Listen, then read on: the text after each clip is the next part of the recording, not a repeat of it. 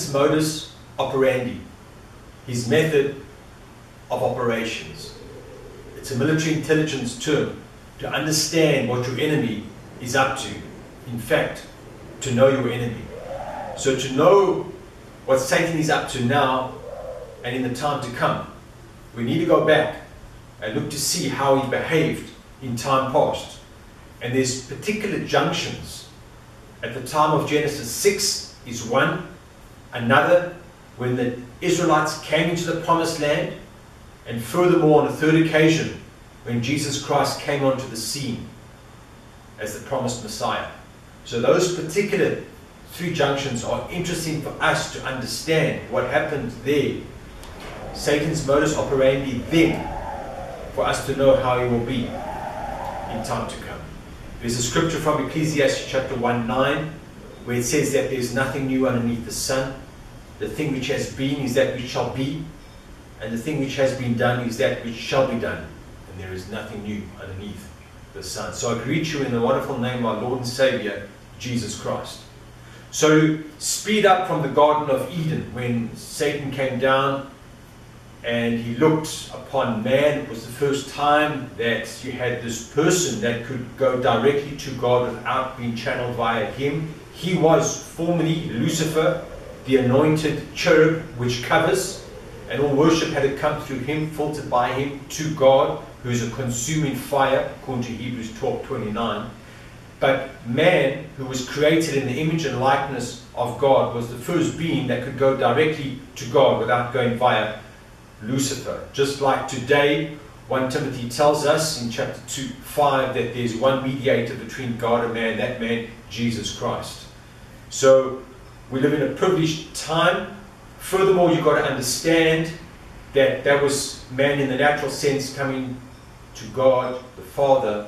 But more importantly, when the body of Christ was formed, it was the first time when man actually went into the heavens, so to speak. Prior to that time, man, righteous man, would go to the place of righteous, which was also called Sheol in the Hebrew, or Abraham's bosom later in Luke chapter 16, paradise, and he would go there.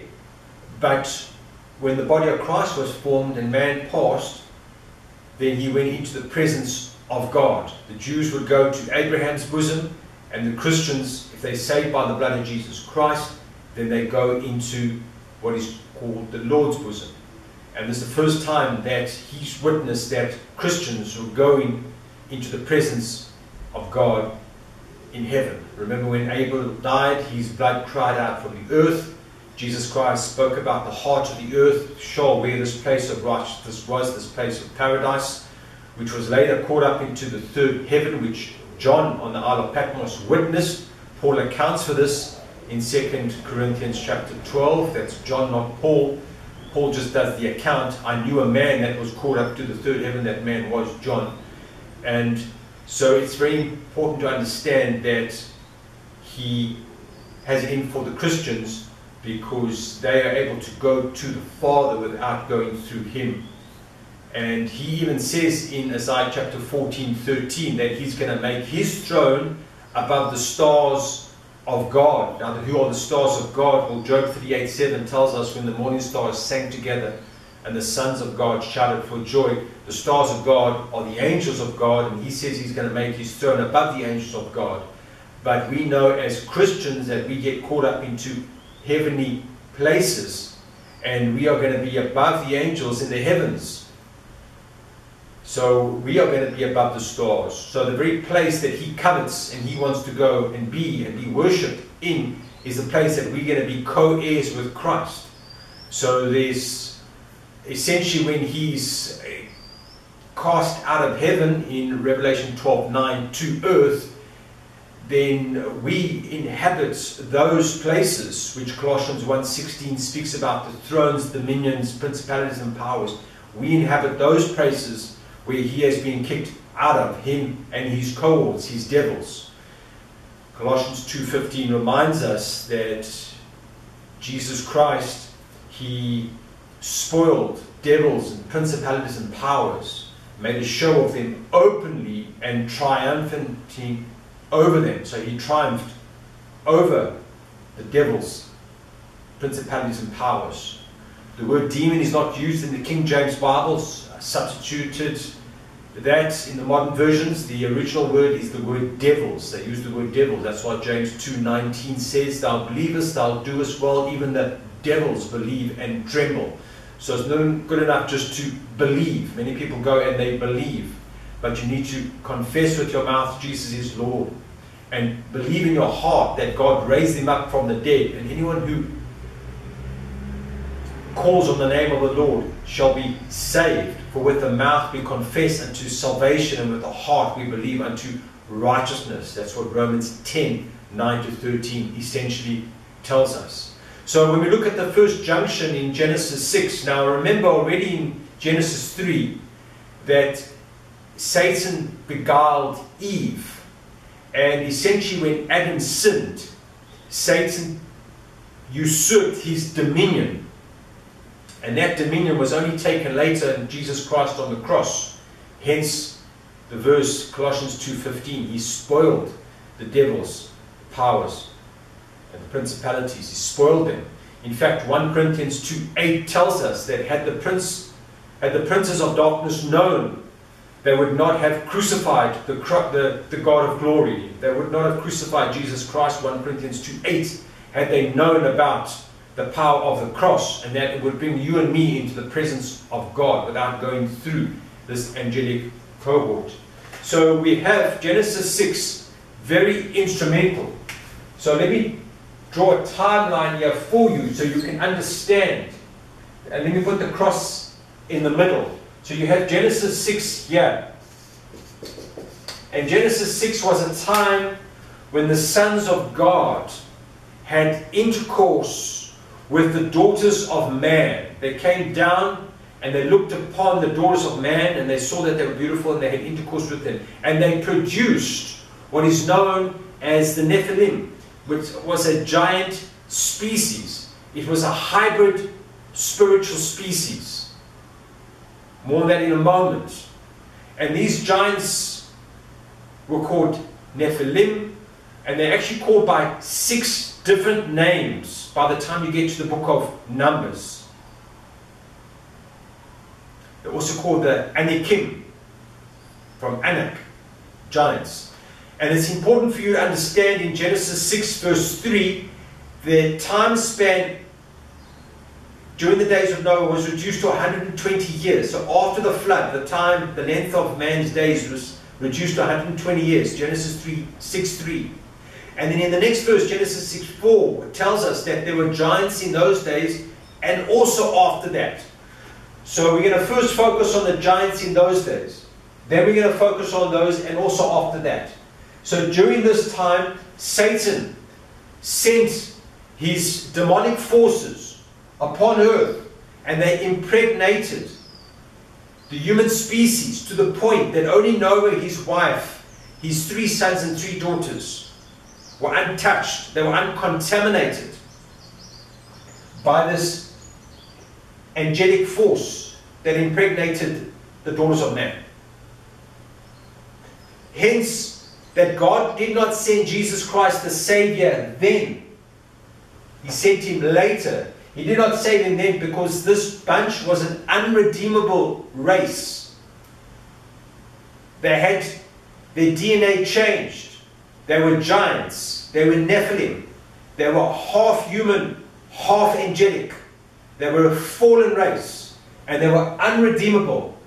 The angels cannot be redeemed once they've sinned. That's why you pick up in Jude verse 6, it tells us that the angels that left their first estate at this time have been reserved in darkness until their judgment. 2 Peter 2:4 echoes Jude 6, and 2 Peter 2:4 tells us they're in this place of, which is called Tartarus in the Greek, and they're going to be judged by God. They're in this holding place for what they did here. They left their first estate.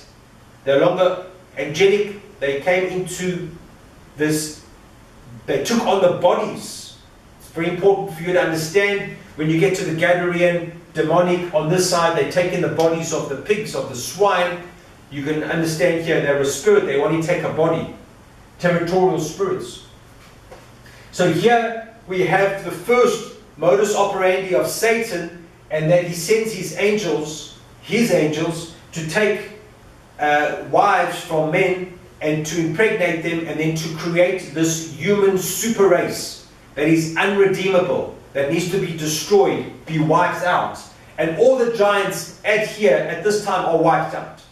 However, later on, after Egypt, when they travel through the wilderness, and Moses sends the 12 spies into the promised land, and they go for 40 days, and they come back, and 10 have an evil report, and 2 have a good report, Caleb and Joshua. But the 10 say that we are grasshoppers in their sight, and they speak about these giants in the land of Canaan.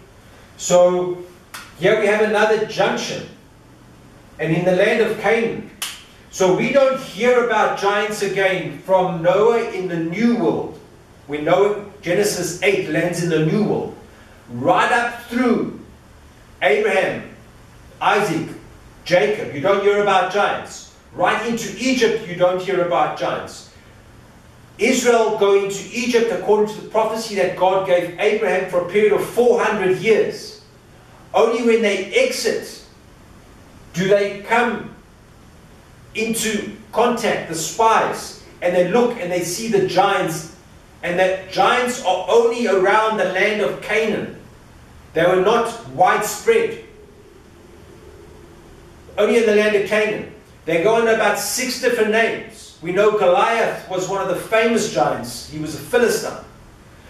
But during this period of time, right up until the days of David, David essentially wipes out this giant super race that was in the land of Canaan. So Genesis 6 was the first time, and Satan plays the same game, the same modus operandi, and he brings the Nephilim again. There were giants in those days, Genesis 6 verse 4, and also after that, during this period of time in the promised land. Satan is only interested in the promised land. So he wasn't spreading his giants in Egypt and other parts. They were only focusing on the promised land, because he knew, according to the prophecy given to Abraham by God himself, that the Jews were going to come back to Canaan. They were going to come back into the promised land. So he was beginning to work in the promised land and make it inhabitable and inhospitable for the Israelites. And that his men of renown, the giants, the Anakim, the Nephilim, would be able to conquer essentially Joshua and his army. And how they received these demons is through their occultic and satanic and seances, and their worshipping of Satan. And they would go through their satanic seances to be inhabited by these spirits. That's why you've got the Syrophoenician woman. She's Syrophoenician. She's from Syria, and she's from Phoenicia, which is a port in Syria. And her daughter is vexed with the devil, and she comes to the Lord in Matthew chapter 15, and she calls on the Lord. He calls him the Son of David, because her daughter is vexed with the devil. So you see, at the time of Jesus Christ, just prior to the cross, there's Israelites and the Syrophoenician woman whose people are under the spell of Satan. But get into there in a moment. So you've got the modus operandi essentially was inhabit the children of God, inhabit the people, the persons, inhabit them, inhabit Israel's enemies. So you could raise up an enemy against Israel. So this modus operandi was the same in Genesis 6 and when the Jews came into the promised land. Same modus operandi, same thing that he did. So hence we're going to see something similar here, where after the cross we're in this dispensation of grace. And then after the dispensation of grace, you've got the 7 years trib. And then you've got the 1,000 years millennium, when Christ is on the throne in Israel. During this 1,000 years millennium, you must know that Satan is bound 1,000 years. It tells us this. Revelation chapter 20. So you have a lot of demonic activity during this tribulation period, the 7 years trib. So when Jesus Christ comes onto the scene, there are Israelites that are vexed with devils. So Satan changes his modus operandi. How he operated in Genesis 6 with the daughters of men, and how he operates with Israel's enemies in Canaan. He changes his modus operandi. And when Jesus Christ comes onto the scene, he has people vexed with the devil. He has them essentially demon possessed. I spoke to about the Gadarene man. He had a legion of demons. They say a legion was like a Roman army. It could be like 6,000 demons living in him that were cast into the swine. You'll know the demons said, send us not to the place of torment. They didn't want to go to the place of torment where Jude 6, where these angels that left their first estate were in everlasting chains, waiting to the judgment. They didn't want to go there. They said, do not send us to Tartarus, do not send us to the place of torment. So they went to the pigs. What happens with the pigs? The pigs was an unclean animal. It gets filled with these unclean spirits, these fallen angels, these demonic spirits. So you have the unclean animals with the unclean spirits, and they go off the cliff into the lake and drown. And the lake is a picture of the lake of fire, because ultimately the lake of fire is prepared for the devil and his angels. So after Satan is bound here, 1,000 years in the bottomless pit, he's let out for a short time, and then he is cast into the lake of fire, where the Antichrist and the false prophet are also. Satan speaks about his 5 I wills. I mentioned one of them to you when it was, I will make my throne above the stars of God. He's coveting where we're going, but he's going to come down. So his 5 I wills from Isaiah chapter 14, from verse 12 and 14. He actually goes down 5 times, and I've mentioned this in a past Bible study before. He starts off in the 3rd heaven, and then he goes to the 2nd heaven, which is Ephesians chapter 2:2. He's the prince of the power of the air. Prince of the power of the air. There's only 2 titles that are mentioned about the devil in the New Testament. The one is from Ephesians 2:2, the prince of the power of the air. The other one is 2 Corinthians 4:4, and that speaks about him being the God of this world. When he took over dominion from Adam in the Garden of Eden after Genesis 3, he becomes the God of this world. But he was triumphed over at the cross. But nevertheless, he's going to be cast out. And he's going to be cast to earth, which is the 1st heaven in Revelation chapter 12:9. He's then going to be cast into the bottomless pit. And then his ultimate, after the bottomless pit, he's let out for a short time, and then he's cast into the lake of fire. So he descends 5 times. 3rd heaven, 2nd heaven, 1st heaven, bottomless pit, lake of fire. 1st heaven is the earth. He's the prince of the power of the air. He's the 3rd heaven. If you pick up the story of Job, there was a day where the angels of God came before God, presenting themselves, and Satan came also. And God the Father said to him, where have you been? And he said, he's been going to and fro over all the earth. He's a restless spirit, going to and fro. So that's a picture of when the Last Supper, and I've mentioned this to you before, but I love telling you again. When the Last Supper, you had the 12 disciples at the Last Supper with Jesus Christ, and Jesus Christ said, one of you will betray me. They all asked, is it me, Lord? None of them knew that it was him, but it was Jesus knew it was Judas Iscariot. Jesus who knew who it was. It was him that is going to dip his sock in with me. And that's when Satan entered Judas Iscariot. And likewise here, when you have the angels around the throne of God, in Job 1 and Job 2, it's repeated, none of the angels knew that it was Satan. They looked upon Satan and they saw an angel of light, because the devil masquerades as an angel of light. Just as Judas Iscariot was masquerading as a prophet and as a teacher of God, but he was vexed with the devil. He was essentially demon-possessed, and ultimately, during the 7 years tribulation, when Satan is cast down to earth, Revelation 12:9, it happens in midway, and he inhabits the body of the Antichrist, it tells us, and he sets himself up. He sets his throne up in the temple of God. So that's why here in the promised land is where the temple of God was going to be, on Ornan's threshing floor in Jerusalem, the same place where Abraham presented Isaac for sacrifice, the substitute sacrifice, that same place, that holy place where God is going to put his name, according to the psalmist, that holy of holies place where he's going to put his name, where the temple is and will be restored, is that same place where Satan is going to set himself up. He's coming for the promised land, and he wants to come against God's people. And if you can read about that, what essentially Saul, later called Paul, in Acts chapter 9, did with the church of Israel, where he wreaked havoc against the church, so Satan here is going to wreak havoc against the Israelites. In fact, they're going to flee when Satan sets himself up in the body of the Antichrist. It's the ultimate.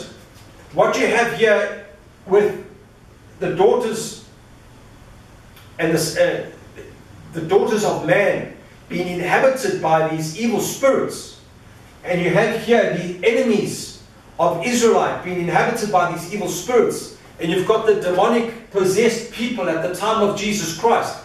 The ultimate demonic possession will be when Satan himself possesses the body of the Antichrist.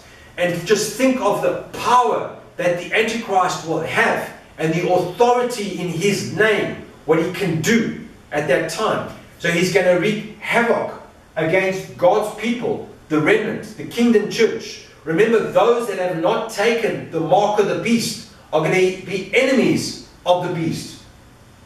No man can buy or sell save he the mark. So that happens there at the halfway, and then they flee, and I've told you where they flee to. They flee to Ammon, Edom, and Moab. But I've spoken to you on those times before, and I've given you scriptures with regards to that, particularly from Daniel chapter 11. So you've got Satan's modus operandi, you've got the fallen angels impregnating the daughters of man twice. So we're going to see something happening here in tribulation, because Satan knows that his time is short. We don't see in the satanic kingdom, we don't see any of the angels coming against Satan's authority. They all seem to toe the line. They're all minions, and they do what they've been told to do in their command. Remember, there's different powers at play. The Bible reminds us in Ephesians 6:12, when it speaks about the armor of God. And what you've got to understand, the book of Ephesians kicks off in Ephesians 1 and tells you about your wealth in God, your spiritual blessings. There's 7 spiritual blessings, your spiritual wealth. In Ephesians 4, it speaks about your spiritual walk, the 7 ones that are mentioned there. And then later in Ephesians 6, it speaks about your spiritual warfare, the 7 pieces of armor. So you've got your spiritual wealth, your spiritual walk, and your spiritual warfare. And it goes on in Ephesians 6:12, and it says, "For we war not flesh against blood, but against principalities, against powers, against rulers of darkness of this world, against spiritual wickedness in high places." So you note the authority, the triangle, the pyramid structure of the satanic kingdom. In 2 Corinthians chapter 10:4, it tells us that we walk after the flesh, but we war not after the flesh. For our weapons of God are not carnal, but mighty through God in pulling down strongholds and casting down imaginations and every high thing which exalts itself against the knowledge of God, and bringing into captivity every thought unto the obedience of Christ. So we are armed in the Spirit. We have a spiritual wealth, a spiritual walk. Satan wants to deprive us of our spiritual wealth. He doesn't want to know. Doesn't want us to know about our spiritual wealth, our spiritual inheritance, and our spiritual redemption, all the things we enjoy. If you look at the 7 ones, and I've done a Bible study on the book of Ephesians before, a series on that, the 7 ones from Ephesians 1, our wealth. He doesn't want us to walk. He wants us to walk in darkness. Book of Romans 13 says to us, verse 12, it says, the night is far spent, the day is at hand. Wherefore put off the works of darkness and put on the armor of light, that spiritual armor of light. Ephesians 4:22 reminds us to put off the works of darkness. Ephesians 4:24 reminds us to put on the works of light. So we've got to put off, we've got to put on. We've got to know what we put off, we've got to be mature in Christ. This new man in Christ, not the old man that was died on the cross, but the new man. He needs to know what he needs to put off, and he needs to know what he needs to put on.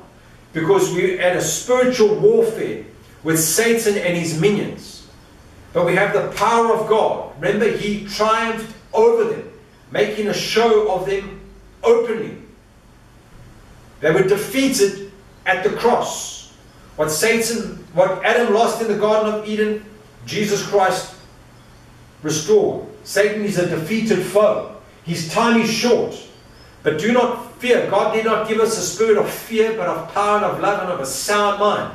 So we need to pick up our spiritual armor and go into a spiritual battle. As Psalm 149:6 says, "Oh, with the high praise of God in your mouth and a two-edged sword in your hand." Hebrews 4:12 tells us about the sword of the Spirit.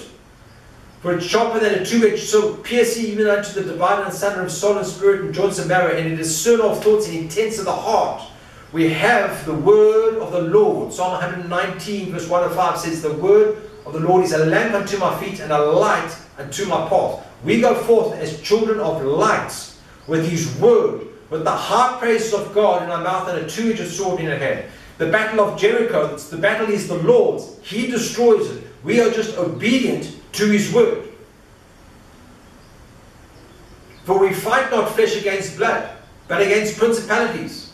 There are principalities, powers, rulers of darkness, spiritual wickedness in high places. Colossians 1:16 reminds us that all things were created by Him. Things in heaven and things on earth, visible and invisible. Thrones, dominions, principalities and powers. All things were created by Him and all things were created for Him. There are currently satanic thrones, dominions, principalities and powers which will be cast out of heaven in Revelation chapter 12:9, and we, the body of Christ, are going to inhabit those places. So that's why Satan is at war with you. Because you're going to take what he covets. Isaiah 14:13. He's going to make His throne above the stars of God. We're going there. We're going to be co-heirs with Christ. We're going to be in those heavenly places. We're going to be seated in heavenly places with Christ Jesus. Christ Jesus is above the angels. We're reminded in Hebrews chapter 2:16. It says that verily He took not the nature of angels, but He took the seed of Abraham. The Jehovah's Witnesses believe that He's just another angel. They say Jesus Christ and Michael are the same thing. Michael means one who is like God. He was an archangel, but they say He's the same person. But He's not. He's not an angel. When He came as a man in the seed of Abraham. And He's the King of kings and the Lord of lords, and every knee shall bow and every tongue shall confess that He is the King of kings and the Lord of lords. And we are part of His body. We are going to go and occupy the heavens. Set your affection on things above, not on things on the earth. We're not going to be on the earth during the tribulation. We're going to be in the heavens. After Satan is dethroned and cast down to heaven, we occupy the heavenly places with Christ Jesus. Let your conversation be in the heavens. Philippians 3:20 reminds us. So that's where we're going. But we're living at this time of grace now. So what's Satan's modus operandi? Well, he's going to have people demon-possessed during this period of time. John the Baptist's disciples came to Jesus Christ and said, "Are you the one, or should we expect another?" And one of the signs that he said to the Jews, a sign to the Jews, 1 Corinthians 1:22, the signs are for Israel. They demand a sign. They require a sign. One of the signs was, he quoted Isaiah 61 verse 1. And he said, "I'm going to set the captives free." Those that are inhabited, those that are possessed by these satanic angelic forces, I'm going to set the captives free. Remember, during the period of the millennium, Satan is bound. So Jesus Christ's Israel are a kingdom of priests, and they have power, according to Mark 16, over the scorpions, over the serpents. Satan is the serpent, that old serpent, and his serpents are the devils. They can have power over the devils. James 2:19, quoted it earlier. "Thou believest, thou doest well. Even the devils believe and tremble." The devils are going to be trembling at this period of time because their leader is bound for 1,000 years. The tables have been turned. Here you've got this period of darkness where Satan and his forces are running amok. But when Christ comes at the end of the 7 years, it tells us in 2 Thessalonians chapter 2, I beg your pardon, where the brightness of his coming, and with the sword, the mouth of the sword, he overcomes Satan, and Satan gets bound. And his minions scatter. Strike the shepherd and the sheep will scatter, the Bible tells us. But with Satan, when he's bound, his minions scatter. And the kingdom of priests, Israel who are the bride of Christ, not the body of Christ. The body will go to heaven. Israel is the bride of Christ. What is being prepared for Israel is the heavenly Jerusalem, where the bride shall be. It will come down like a bride from heaven. And they had power over the serpents, power over the scorpions. So the Bible tells us, in closing, from Psalm 66:12, it says, "Through the fire and through the water, I will bring you to a wealthy place." Psalm 66, it's speaking to Israel. He said, you guys are going to go through the fire. You're going to go through the water. But I'm going to bring you to a wealthy place. Now, John the Baptist said in Matthew 3:11, he said, "I baptize you with water. But another, who's mightier than I, whose shoes I'm not worthy to bear, he will baptize you with the Holy Ghost and with fire." The fire. You're going to go through the fire. The fire is the tribulation. They're going to go through the fire. Like a Shadrach, Meshach, and Abednego, they're going to go through the fire. But they're going to come out on the other side, because the Son of Man is going to be with them through the fire. And through the water is the baptism. They cannot get into the millennium unless they've been baptized. They need to be baptized for the remission of their sins.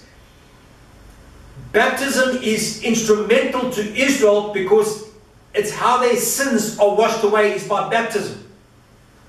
Baptism is not under the program for the body of Christ. Baptism is for Israel's program. They need to be washed, be made holy for the remission of their sins, so that they may receive the gift of the Holy Ghost. John said, "I baptize you with water, but another shall come. He will baptize you with fire." and He will baptize you with the Holy Ghost. And I mentioned before that Jesus Christ couldn't baptize with the Holy Ghost. I think that's John 6:39. He couldn't baptize with the Holy Ghost until He had been glorified, until He had been sent up to heaven and glorified by the Father. And then He could baptize him with the Holy Ghost, baptize Israel with the Holy Ghost. We, the body of Christ, are baptized according to 1 Corinthians 12:13. We are baptized by the Spirit into the body.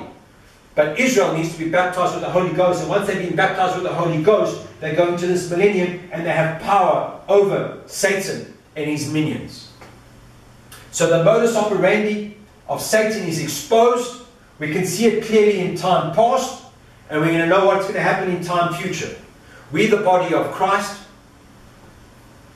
our weapons are not carnal, but mighty through God in putting down strongholds and casting down imaginations and every high thing which exalts itself against the knowledge of God, and bringing into captivity every thought unto the obedience of Christ. We don't have a spirit of fear, but of power and of love and of a sound mind. So I pray that this was a blessing to you, and that you can see what the enemy is up to, and you can understand the days in which you live, and you can be so blessed out of your socks because you live at a time of the dispensation of grace. We're in this dispensation of grace.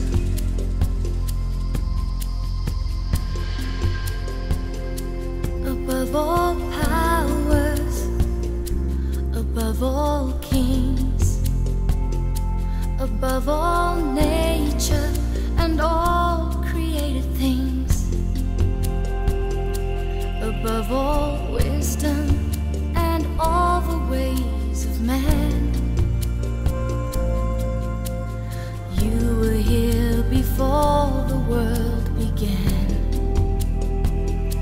Above all kingdoms, above all thrones, above all wonders the world has ever known,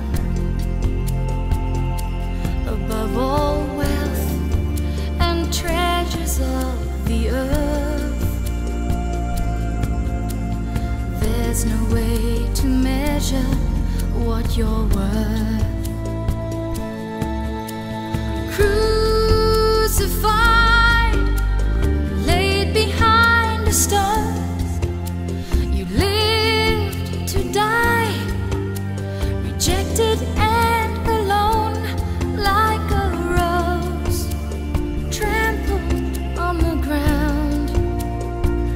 You took the fall and thought of me above all.